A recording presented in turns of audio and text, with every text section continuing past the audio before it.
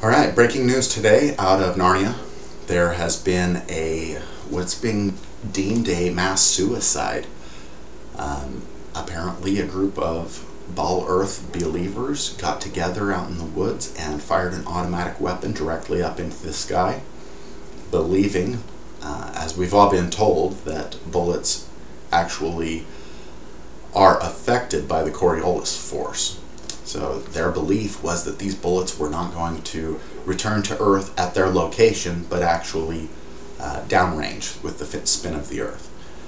That did not happen. There are now 14 people dead, 14 families mourning the loss of their loved ones. Now, this is highly dangerous. Any tests with firearms definitely need to be supervised by a professional. And these guys actually thought that they had professional counsel because they've seen videos where snipers are claiming that the Coriolis effect does indeed affect the trajectories of bullets.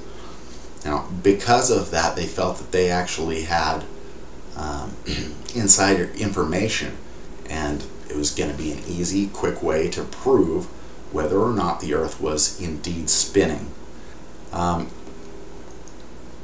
You know, this is a terrible story out of Narnia. The authorities have come out vehemently against the Coriolis force and have actually named it a dangerous belief. Because this was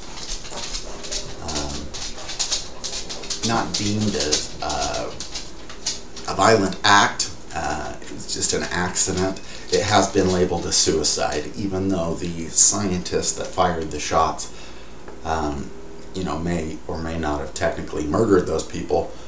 That's just basically what happens when you trust people and you're not doing any of your tests yourself. If any of you guys have ever taken a college stat course, first thing they teach you is not to believe other people's numbers.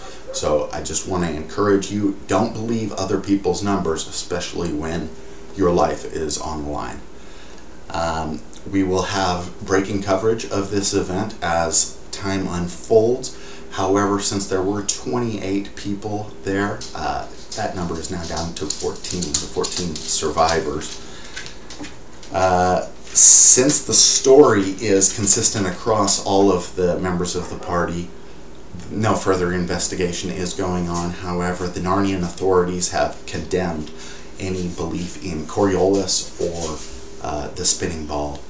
So, prayers be with their families, and, we just need to keep them in our hearts. Thanks for tuning in. We will keep you up to date on this event.